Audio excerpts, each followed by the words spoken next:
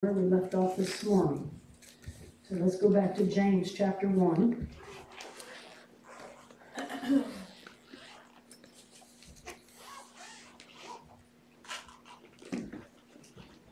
We'll read this set of scriptures again,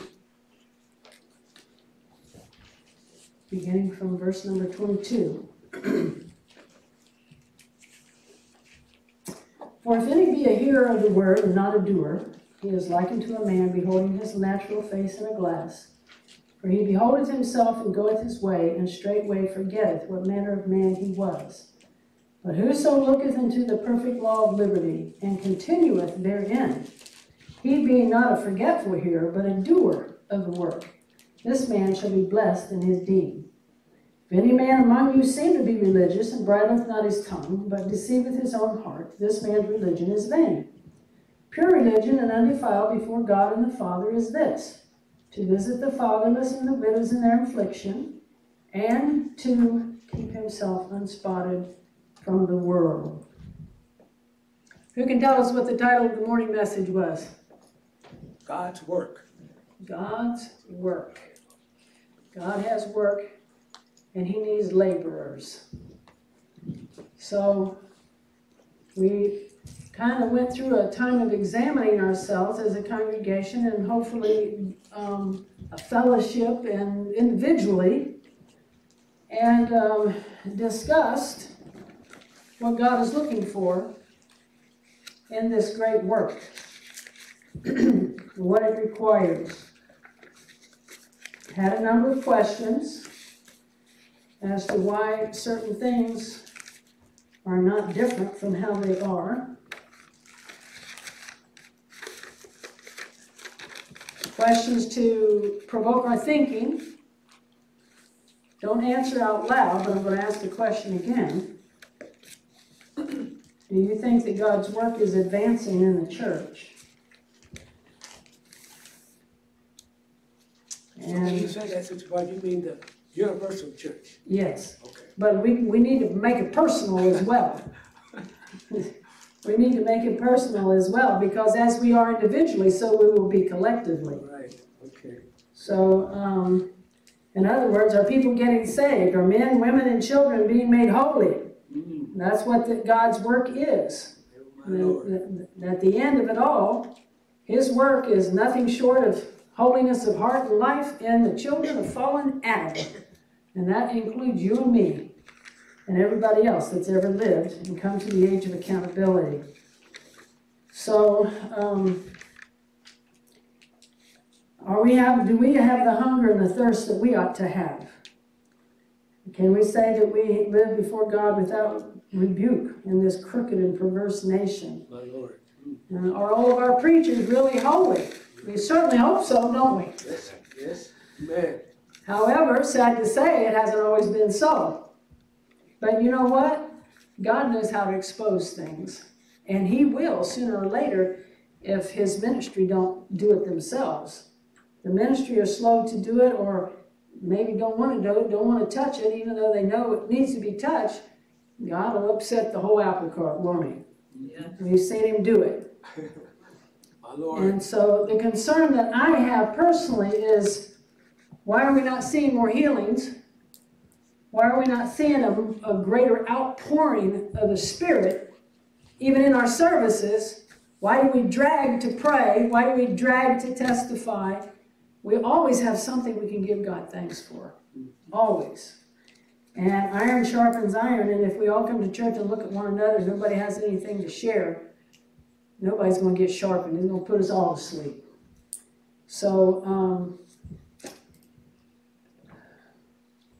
the question we had this morning, why do we have so few outpourings of the Holy Spirit in our congregations and in our services? Well, the answer to that, which we're going to get into here, is that we have cultivated other things to the neglect of holiness. My Lord. So just by way of reminder, this title tonight will be God's Work Needs, and you fill in the blank. God's work needs. What does God's work need? If I were to put that question on the floor now, what would be your response? And we'll see how we come out with this. Anybody dare open your mouth and say what you're thinking? What does God's work need? Do we want to see more? Are we content? Are we content with what we see? Are we satisfied that God's work is flourishing and abounding? And if that's what you think, I would have to say you're spiritually blind.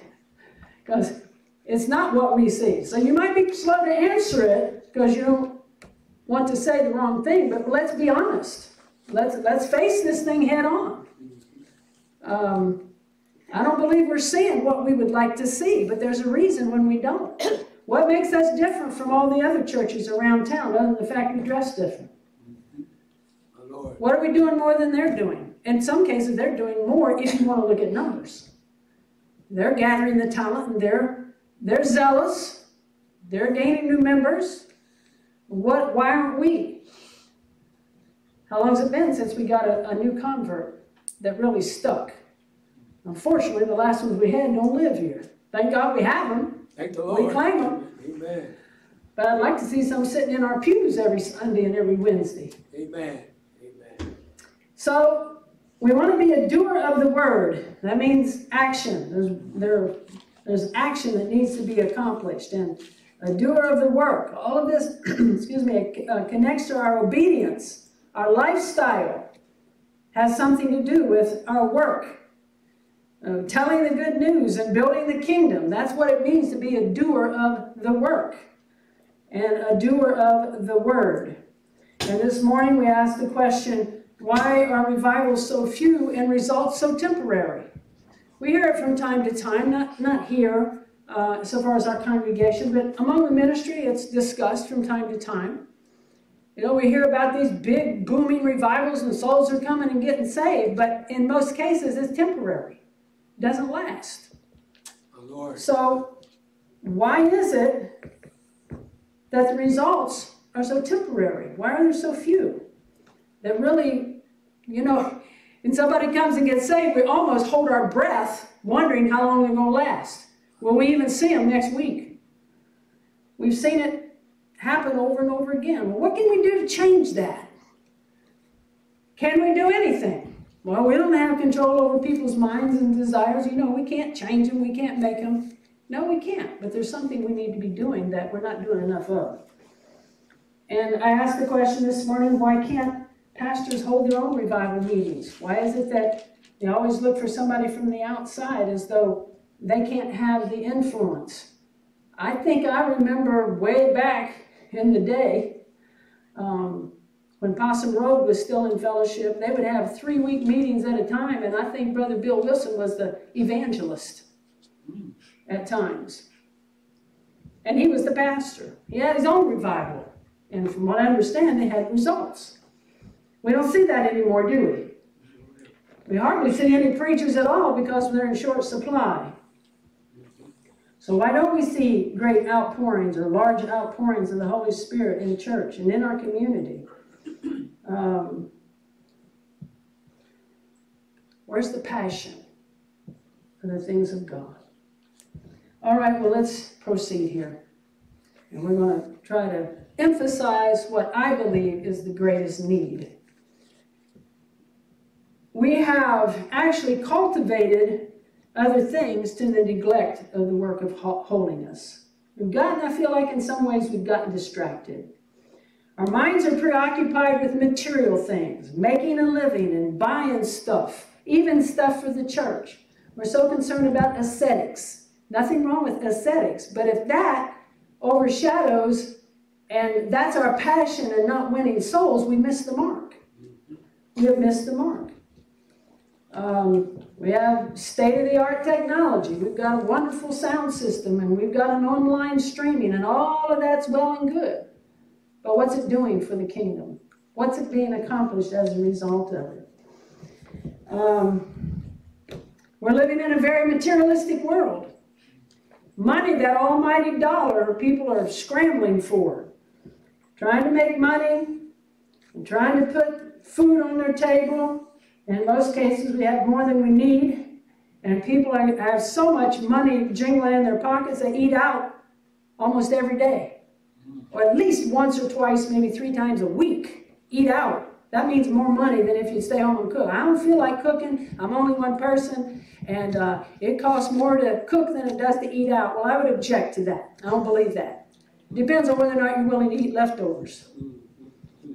No, I can stay home and cook much less expensively than I can eat out every day, especially now that the cost of living has gone up. And as some were discussing earlier this afternoon, you can't hardly get even a fast food meal for less than $10. I can cook a good meal for less than $10. You might not like it, but it'll be healthy for me. My Lord. People are busy shopping. They're going shopping for clothes. They're going shopping for fun. Some people go to shop just for the sake of shopping. I guess it's considered a stress reliever. Spending time out window shopping and looking at cars, and in many cases going into debt. But there seems to be a lack of real passion for the work of God. It has been said, some few years ago, I heard a statistic with regard to the Muslims compared to Christianity. Now, the Muslims are very passionate about what they believe. So much so that if a family member defects, they will disown them. If a father and a mother have a child who, let's say, would come to the United States and become a Christian, they would be, in some cases, they'd be afraid to even go back to their home country because their family would disown them. And in some cases, they have the obligation to actually kill them. Now, that's a passion for what they believe. And it has been said that they, in the promotion of what they believe, and they are growing, by the way, around the world. I don't believe all that growth is because of willing service. I think a lot of it is based on fear.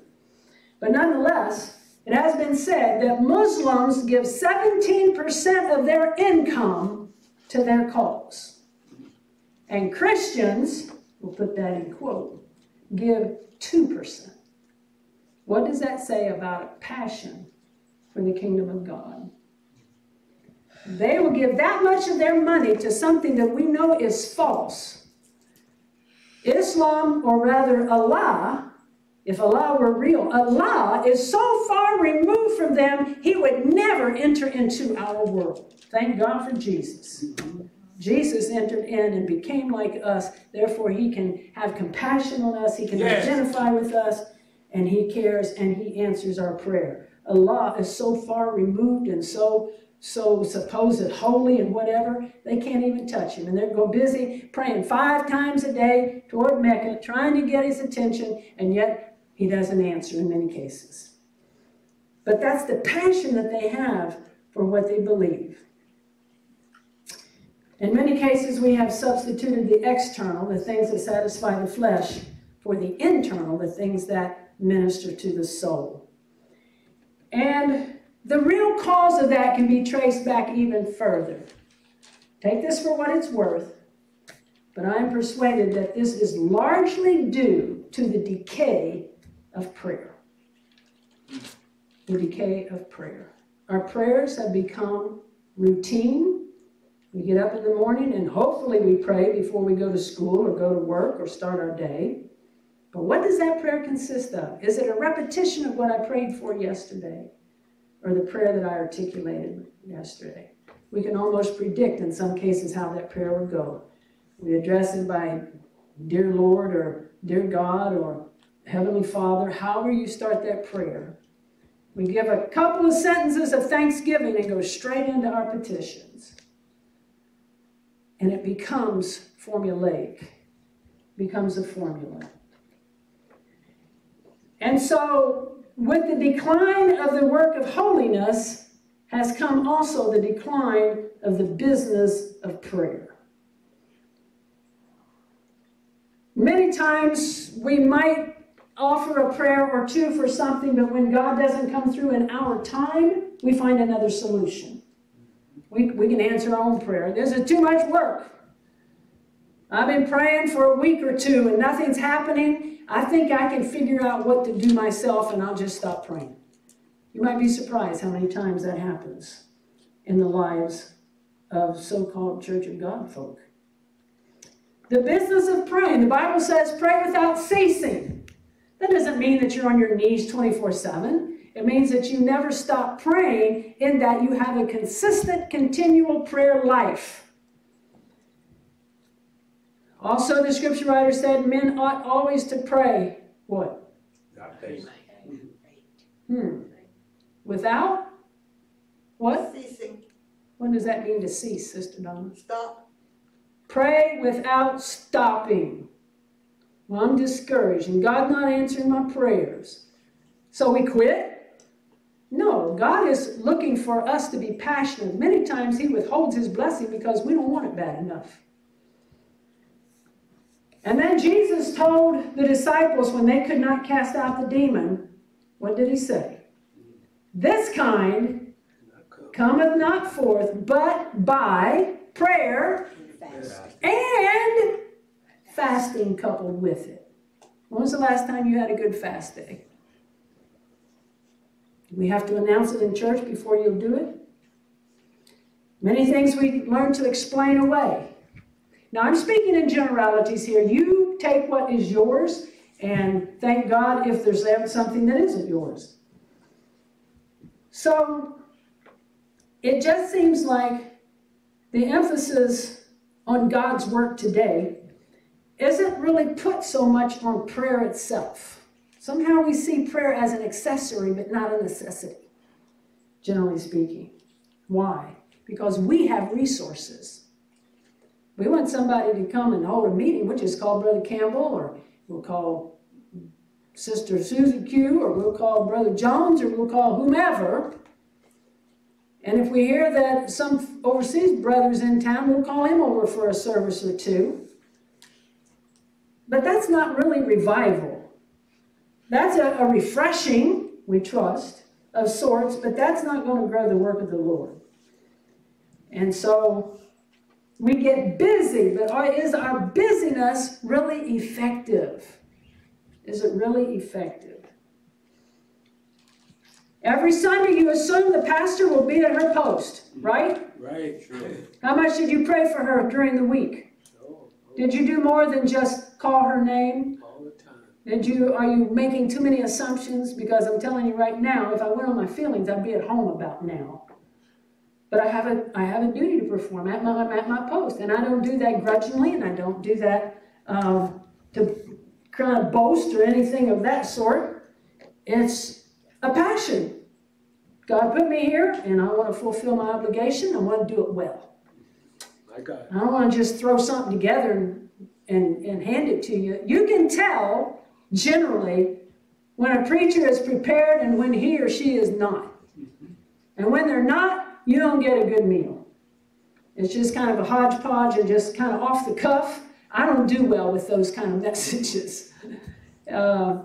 I am methodic, and I believe in studying and preparing and trying to get my thoughts collected and so forth. There have been a few times when I didn't have the opportunity to do so and had to scramble and get something. Well, God will have mercy and He'll help us in times like that. But if we take that for granted and assume that, oh, it don't matter, I'm just preaching to the home saints, well, that's not a good attitude to have, is it? Right. Just the home saints. These are souls that are headed to eternity. Right. And we need to do our best, whatever our situation is. So, we don't want to assume too many things, saints. We need truly to pray. And praying and holiness go together. They go together. There's a book I have. I think I brought it up here. Maybe I didn't. Is that book on my pew? E.M. Bounds? Okay, just hold it up so the saints can see it. I don't have to have it. Okay, this is a book that I would recommend all of you read thoroughly and be challenged by. It's The Complete Works of E.M. Bounds on Prayer. Look how thick that book is. And if you were to look at the print, it's not large print. That man covers every facet of prayer. And it is he that has said this: prayer and holiness go together. Decline of one means the decay of the other. So what does that mean? The decline of praying leads to the decay of holiness. So if we're going to be holy, we're only going to be holy to the degree that we pray. And we're going to have to pray and pray hard. We've got to be willing and determined and passionate to pray alone, to get alone, have spent quality time alone with God. Quality time. Now, some of us live alone, so there's not a problem to be alone to pray, but are we spending quality time in that aloneness? I'm not saying lonely, I'm saying alone, without distraction. There are many times I'm thankful that I'm alone. I'm grateful that I'm by myself, that I don't have the distractions that others have. But in the midst of you being a father and a husband and a worker, Brother Blade, you've got to find time to be alone with God. You're not going to be able, and this is not a reflection, I'm not criticizing him, I'm just simply letting him know, like I tell myself, you've got to find time to study, you've got to find time to meditate. Yes, you have to take care of your duties as a husband, as a father, as an employee, as a supervisor, and sometimes I wonder, how do you do it with the long hours you work? But you have to make time for God and for prayer. Those of you who are in school, same thing. Before you go to school, you need quality time before the Lord in prayer so you can be a light at school. When you come home, before you go to bed, pray. Seek the Lord. Don't take that prayer for granted. And as long as you've been around the church of God and in the church of God and saved now, your prayer should be more than baby prayers. You should be getting before God with some earnestness. Especially you, Cornell. Don't mean to pick on you. You're getting ready to head off to college in a little bit. You need guidance and direction from above. My God, help me. And we pray for you, but you're going to have to get your answers for yourself. Lord. Ultimately. And with our prayers and yours together, God will lead you if you be led. Amen. So all of this is so important. Yes, my God. We need solitude. Some people just hate to be by themselves. Well, you know what? When you pray, you're not really by yourself if you're connecting. You have to shut out the world. We need those times of solitude. Getting away from distractions. Shut the phone off. Now that's a challenge. These cell phones that are pinging all the time. That's why it's good to get up early in the morning before people are up and around and they start texting you. That's when your quiet time can be. True. Now, pastors generally, fortunately, I'm not necessarily in that category, but a lot of pastors are getting calls all hours of the day and night from people that don't have pastors in many cases. And people that are seeking counsel and all this. They too have to be able to find a place and a time to be alone with God and shut out all of that stuff.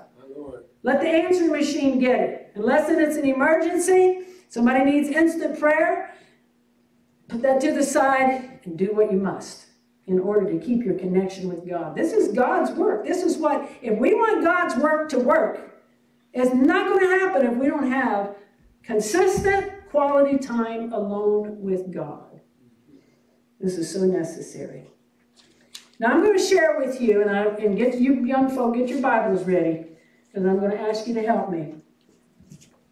I'm going to give you 6 reasons why Jesus chose solitude over people. Solitude over people. We're going to use our greatest example, Jesus Christ himself. All right? So I'm going to call out a few scriptures. I'll call them 3 at a time. So, Ariana, we need Luke chapter 4, verses 1 and 2, and verses 14, 15. Cornell, if you would get Luke chapter 9, verses 1 through 6, and 10 through 12. And then I'll ask you after that to drop down further into the chapter. All right? And Carlton, Matthew 14. Now this one's going to be a little lengthy, but you can do it. Verses 1 through 13, so we can get the backstory. All right, 6 reasons that Jesus chose solitude over people. Now everybody get your Bibles and follow along. The first scripture is going to be in Luke chapter 4. So don't just sit there and listen, follow in your Bible. And even be good to take notes because you're going to need it one day sooner or later. Luke chapter 4. Read verses 1 and 2, and then we're going to drop down. And Jesus, being full of the Holy Ghost, returned from Jordan and was led by the Spirit into the wilderness, being 40 days tempted of the devil, and in those days he did eat nothing. And when they were ended, he afterward hungered. Okay, so he's in the wilderness. He's been fasting for 40 days. What do you think he was doing while he was fasting? Praying. Fasting and prayer go together. So for 40 days, he's interceding and he's praying to his Father. And we would ask ourselves, why did he have to pray? He was the Son of God. Well, he was also the Son of Man, and he was our example. So he was looking to God as a man because Satan was coming to overthrow him, to tempt him, etc., etc., and he needed God to help him. So if you knew Satan was coming after you for a space of time, don't you think you'd need to pray?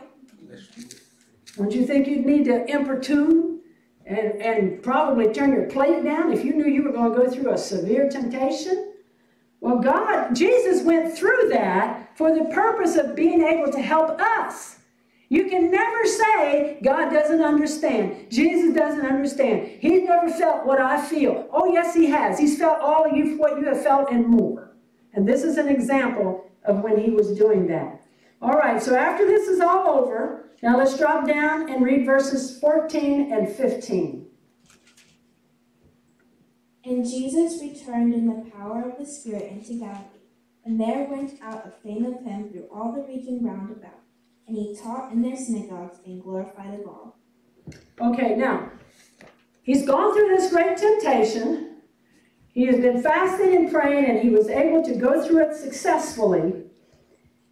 And the reason that he was there in those first verses by himself, he was preparing. Why was he fasting and praying so much? He hasn't even started in his public ministry yet. Right. He was preparing himself for a major task.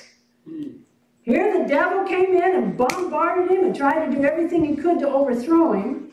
But obviously he conquered him, and after it was all over with, then he returned in the Spirit of God, in the power of the Spirit into Galilee, and there went out a fame, and he taught in the synagogue. He could not have done that effectively if he had not first spent time alone with God and conquering the devil. He came out of there with great power. Make sense? Yes. All right, so he's preparing for a major task. What major task might you end up having to prepare for, and how would you do so? If God had something special for you to do, how would you prepare for it? You need to go alone with God somewhere, some way, somehow, and get some power and get some guidance and some direction for whatever this major task might be. All right, number 2. Luke chapter 9, verses 1 through 6. Now, the reason that Jesus is alone here, now every scripture I have has to do with Christ in solitude, going before God. All right, now, let's see here, 9. All right, so the reason that he is alone here is that he needs to get recharged after some hard work. You know that can happen. You know, I was thinking about, and I didn't take the time to try to find it before I came, but there's a book that E. Byron wrote about his travels in other places. And he was down in the Caribbean somewhere, I can't remember where, some islands down there. And remember, he's a man that had the gift of healing, or gifts of healing, perhaps. And people got word of that, and they started coming by the droves. And he was praying for the sick, and finally, at the end of the day, he had to go to his room. And when he went to his room, wherever it was, I think it was up on an upper level somewhere, he looked out the window, and people were still gathering down there because they wanted prayer. Now, this is not Jesus I'm talking about. It's not Peter and John. This is a man that lived 120 years ago or whatever. And the man was exhausted. And when you get exhausted, even in the work of the Lord, you can get tired. And you need to get recharged. And so this is what's happening in this particular instance. So let's read the first 6 verses, and then we'll drop down. Luke chapter 9, verses 1 through 6. Then he called his 12 disciples together and gave them power and authority over all devils and to cure diseases. And he sent them to preach the kingdom of God and to heal the sick. And he said unto them, Take nothing for your journey, neither staves, nor scrip, neither bread, neither money, neither have 2 coats apiece. And whatsoever house ye enter into, there abide, and thence depart. And whosoever will not receive you when you go out of the city, shake off the very dust from your feet, for a testimony against them. And they departed and went through the towns, preaching the gospel and healing everywhere. Okay, now let's pause for a moment. Get the picture in your mind. Jesus has empowered the disciples to go out, heal the sick, cast out devils, cure diseases, preach the kingdom. So they're preaching all of the things that they have learned from Jesus. They don't have a Bible like we do. But Jesus taught them. I mean, he was hands-on teacher. And he has taught them, and now he's sending them out to spread the gospel and to heal the sick and cure diseases. And he's giving them instructions such that's going to try their faith. Verse 3 says, Take nothing for your journey. Now, I'm persuaded that Jesus, usually he sent them out 2 by 2, which is a good idea. That way, while one is talking, the other can be praying, or they work together, whatever. And so he said this to this direction, and south and west and north and southeast and northeast and northwest, whatever. He sent them to different locations. And he's telling them, don't take anything for your journey. Neither staves, scrip, bread, money. Don't even have 2 coats apiece. In other words, you're going to trust me for your sustenance. You're going to eat whatever the people of the town give you to eat. Those who invite you in, that's where you're going to stay. Whatever they feed you, they're going to give you. That's what you're to eat. And their faith was being tried to the limit. They'd never done this before. But they did go. Verse 6 says they departed.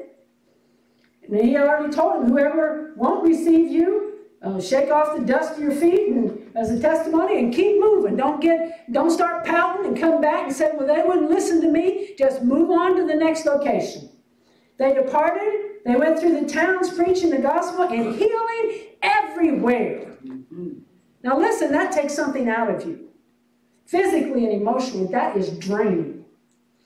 All right, now we drop down to verses 10 through 12, and let's see what happens. And the apostles, when they were returned, told him all that they had done. He took them and went aside privately into a desert place belonging to the city called Bethsaida. And the people, when they knew it, followed him. And he received them and spake unto them of the kingdom of God, and healed them that they had need of healing. Okay, that's good enough. Okay, so in verse number 10, it says, when they were returned, they told Jesus all of what had happened. I'm sure they had lots of stories to tell. They were probably excited. They had never done this before, and God was with them and blessed them. And the Bible says Jesus took them and went aside privately into a desert place belonging to the city called Bethsaida. Why do you think he did that?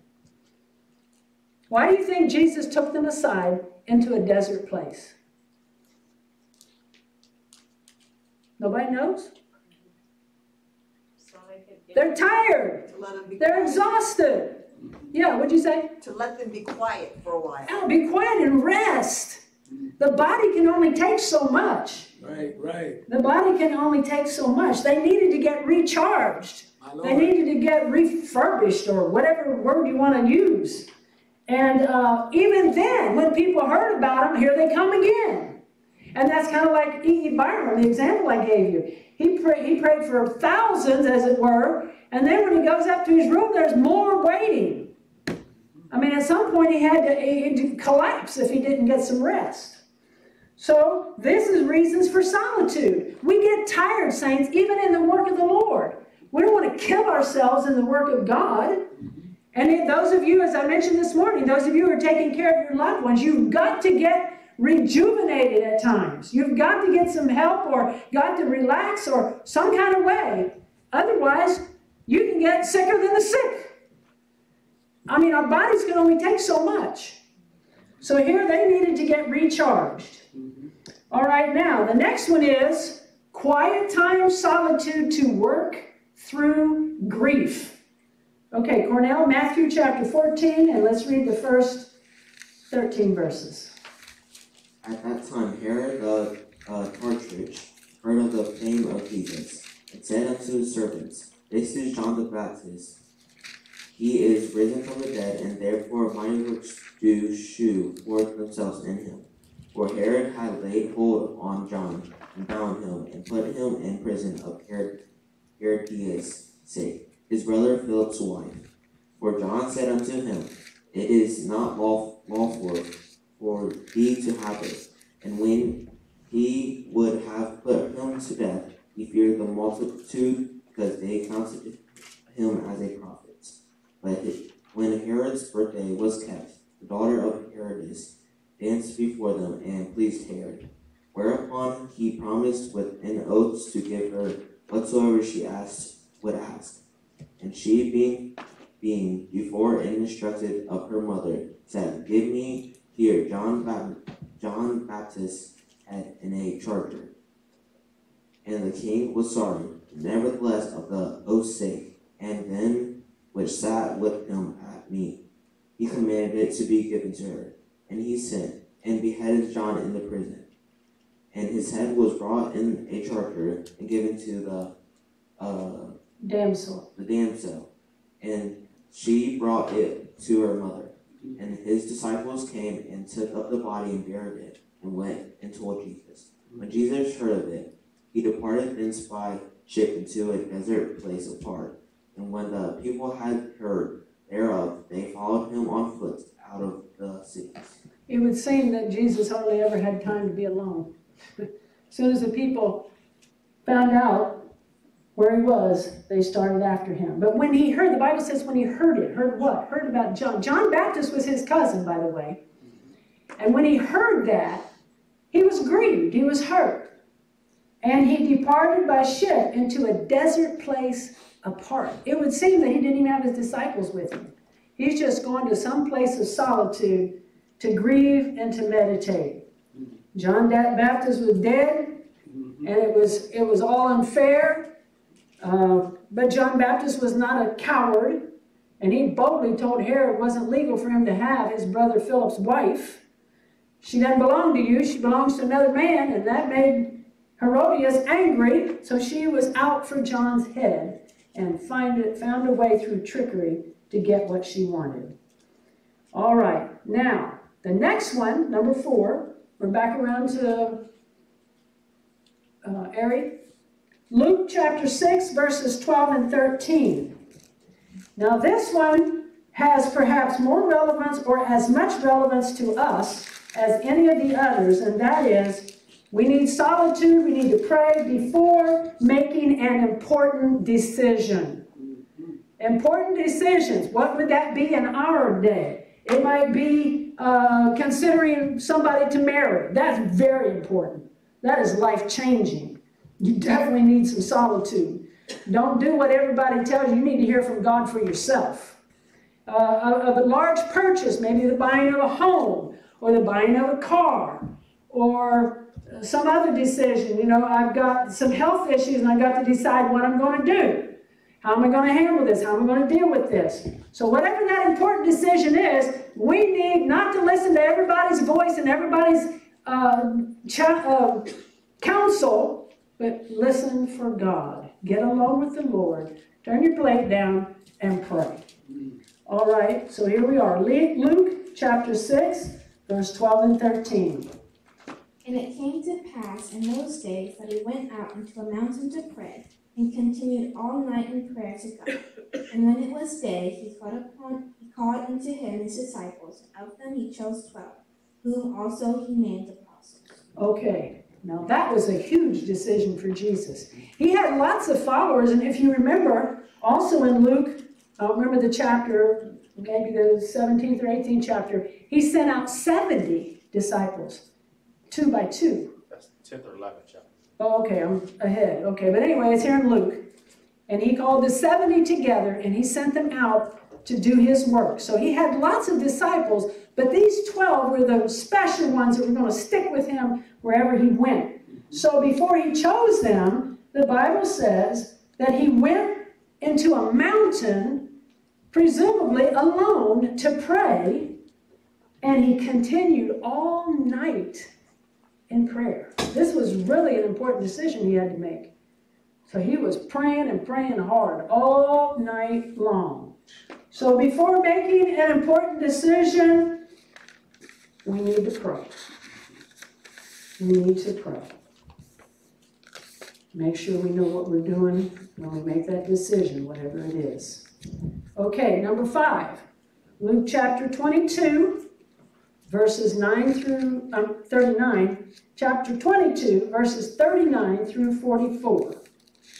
Luke chapter 22, verses 39 through 44. And the reason in this particular instance is Jesus went into solitude in times of distress. Times of distress. Luke 22, 39 to 44. And he came out and went as he was wont to the Mount of Olives, and his disciples also followed him. And when he was at the place, he said unto them, Pray that ye enter not into temptation. And he was withdrawn from them about a stone's cast, and kneeled down and prayed, saying, Father, if thou be willing, remove this cup from me. Nevertheless, not my will, but thine be done. And there appeared an angel unto him from heaven, strengthening him. And being in agony, he prayed more earnestly, and his sweat was as it were great drops of blood falling down to the ground.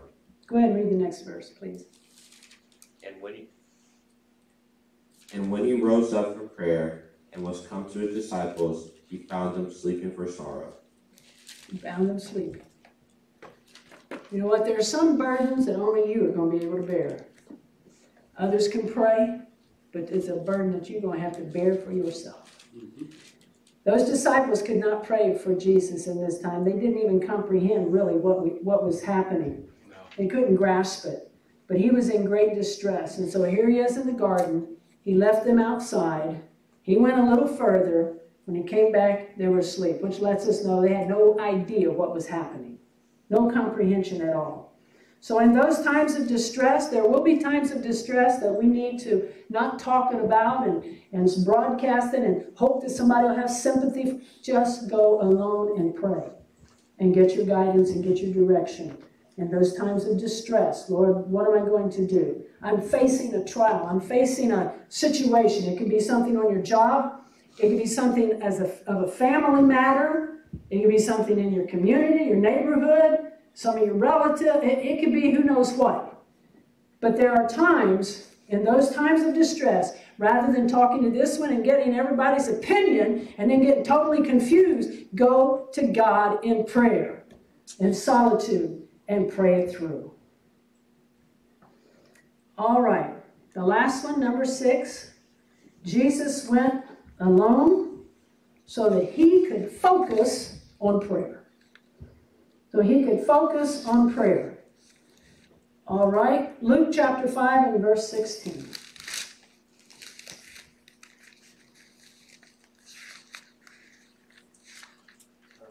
And he withdrew himself into the wilderness and prayed. And it came to pass on a certain day, as he was teaching, that there were Pharisees and doctors of the law sitting by, which were come out of every town of Galilee, and Judea, and Jerusalem. And the power of the Lord was present to heal them. Okay, now you can imagine that he was being drained of his virtue. But before he got to this point, he went to pray. Okay, so in verse number 15, well, in the verses above that, he's healing. He healed a leper. And every time he healed, great fame went out.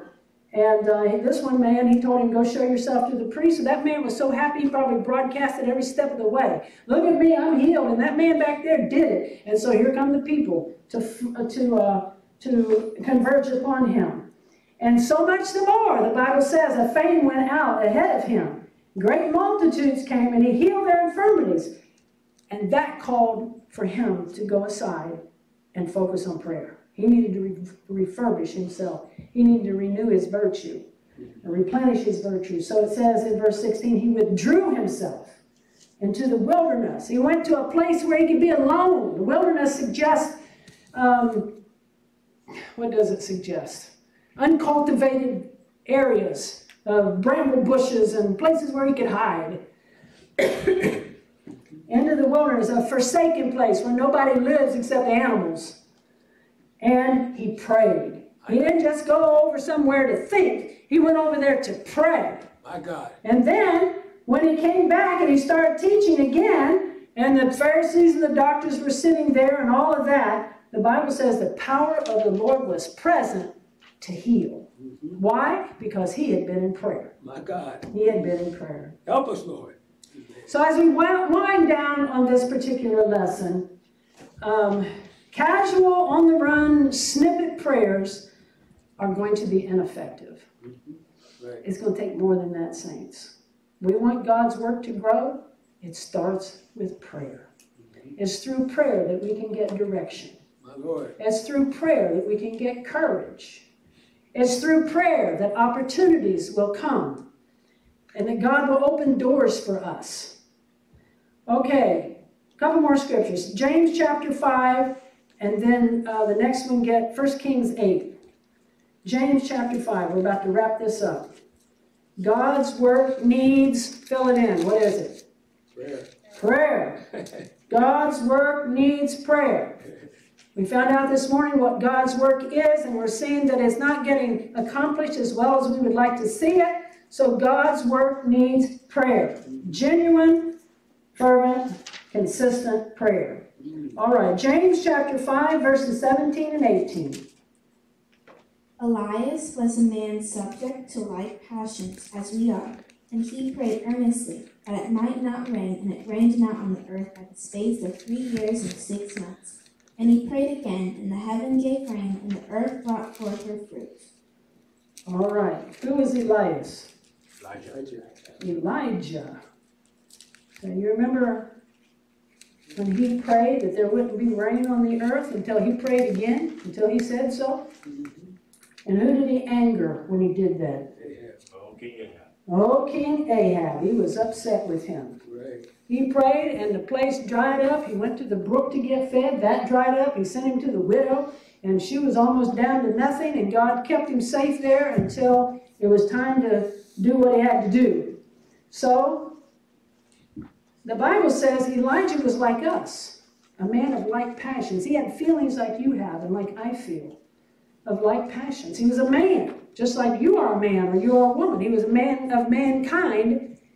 He was human. And the Bible says he prayed and the rain stopped. And then he prayed again.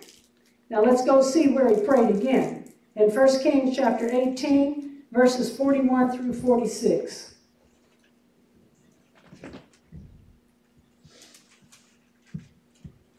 First Kings 18, verses 41 to the end of the chapter. And Elijah said unto Ahab, Get thee up, eat and drink, for there is a sound of abundance of rain. Now it hasn't rained for 3 years and 6 months, okay? And so Elijah hasn't even prayed yet, but he knows that the answer is going to come. And so he says to Ahab, or sends a message to him, get you up, eat, drink, there is a sound of abundance of rain. Was there a sound of rain yet? Mm-mm. Not literally. He said that by faith, didn't he? Right. Verse 42, keep reading. So Ahab went up to eat and to drink, and Elijah went up to the top of Carmel. And he cast himself down upon the earth and put his face between his knees. And he said to his servant, Go up now, look towards the sea. And he went up and looked and said, There is nothing. And he said, Go again 7 times. And it came to pass at the 7th time that he said, Behold, there ariseth a small cloud out of the sea, like a man's hand. And he said, Go up to say unto Ahab, Prepare thy chariot, and get thee down, that the rain stop thee not. And it came to pass in the meanwhile that the heaven was black with clouds and wind, and there was a great rain. And Ahab rode and went to Jezreel. And the hand of the Lord was on Elijah, and he girded up his loins and ran before Ahab to the entrance of Jezreel. How did he run so fast? He outran that chariot. That's interesting. Okay, so Elijah's telling them the rain is about to come now. It hasn't rained for 3 years, 6 months. I think we read that in one of the epistles back there, maybe James. We just read it, James, yes. Oh, did he read it? Okay. And so now Ahab's gone up to eat and drink, and Elijah went up to Mount Carmel to pray for what he knew was already going to come. Why did he need to pray? If he knew rain was coming, why was it necessary to pray? Well, for your example and mine, we can have confidence that our prayer is going to be answered, but you better pray. Don't take it for granted. My Lord. All right, so he cast himself down upon the earth and put his face between his knees. One of you young men, come up here and demonstrate what that well looks like. I don't think I want to ask Brother Dave to do it. You know that she didn't ask the older brother to do it. You know what it, yeah, do ready where everybody can see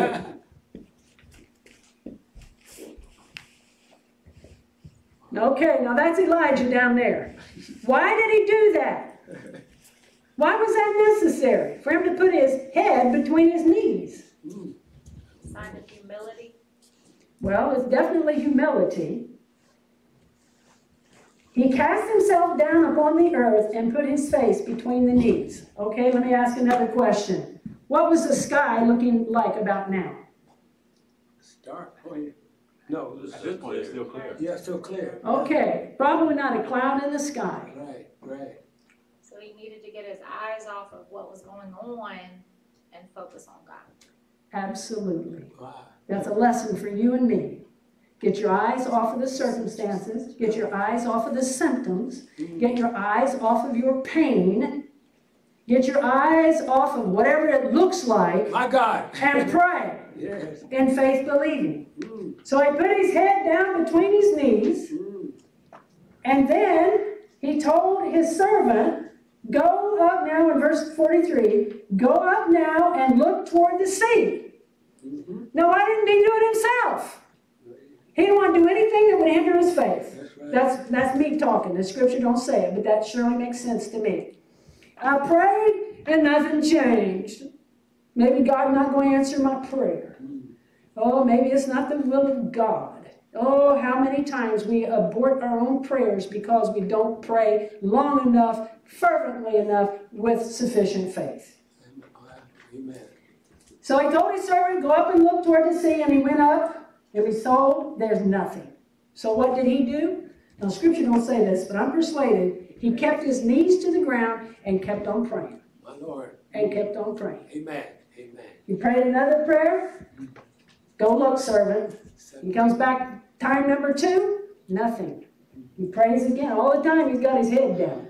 Because if he were to look up and see that, he didn't want that to distract him. I'm praying and I don't see nothing. All right? He went up, he looked, there's nothing. He said, go again, and he told him that 7 times. We would have given up on time number 3, perhaps. Maybe 4. Maybe we would have gone, but Lord, help us to hang in until. Amen. And it came to pass, verse 44, at the 7th time, My God. that the servant said, behold, there ariseth a little cloud My God. out of the sea. Just a little cloud. Well, we can't get rain out of a little cloud. Oh my. But that was a token of God's answer. That's all he needed. Help us, Lord. with that little bitty cloud, whatever it looked like. Some say it was the size of a man's hand. The Bible doesn't say that. It just says it looked like a man's hand, but it was little. A little cloud Amen. like a man's hand. Praise the Lord. And that was sufficient for him to send a message to Ahab and say, get yourself up, the rain is coming. My God. You better get yourself up and get back to wherever you need to be. You're going to get caught in the flood. My Lord. And before you know it, the rains came. The heaven was black. In the meantime, after they saw the little cloud, in verse 45, it came to pass in the meanwhile that the heaven was black with cloud. God doesn't take long. God doesn't have to take a half an hour to bring all the clouds in. You saw a little cloud, and no longer got up and said, tell Ahab, prepare your chariot, get down, that the rain stopped thee not. You're going to get caught in the river, you're going to get caught in something, you better get out of here. And it came to pass, just in that short space of time, the heaven was black with clouds and wind, and there was a great rain. My God. And Ahab rode and went to Jezreel. And Elijah gathered up his robes and he went running too. He went running too. My God. Thank you, Lord. So what is the lesson for us? What the lesson for me? I'm getting something out of this for myself. Do not let appearances discourage you. Don't let what it looks like or even what it feels like discourage you in your praying. So what is the take home for us tonight? We need to shore up our prayer life. We need to believe for what we're asking. The Bible says ask largely. How many souls would you like to see this year saved and added to this congregation? And how much faith do you have that it will come to pass? Oh, we can boast big numbers, but can you believe for those big numbers? Can you really believe that that's going to happen? I'd rather pray down one or two and with fervency and see results and to pray, oh, God can do anything. I'm going to pray for 50, and then you don't have the faith to believe he'll do it. We don't want to do that. We don't want to be brought to shame. Now, if you can believe for that many, have at it. But you're going to have to do some praying for real. So let us all examine our prayer life. Prayer is not in fancy words. Prayer is not in eloquent speeches. But it's in faith and in persistence. Some of the most simple prayers have brought the most profound results. The most profound results.